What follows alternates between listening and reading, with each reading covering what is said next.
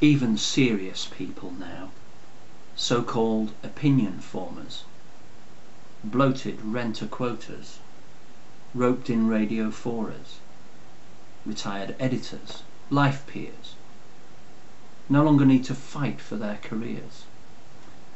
Money in their bank, but scant fuel in their think tank. Still influence us with their effluence grease, sending in copy from some club, bar or beach, slapdash and sloppy. Call atheism a brand of religion, as a naturalist might call a heron an A pigeon. Does an Arsenal supporter call himself an A Tottenham fan? Should a woman be defined simply as not a man?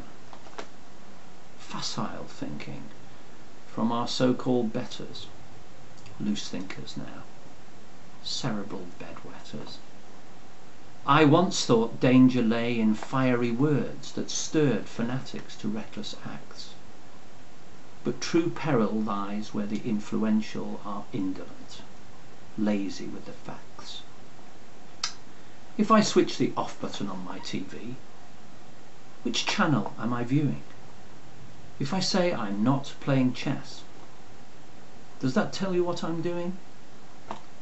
And still bishops legislate in the House of Lords, while chaplains stalk our hospital wards, assuming a right to be there, and everywhere amplified in our public square.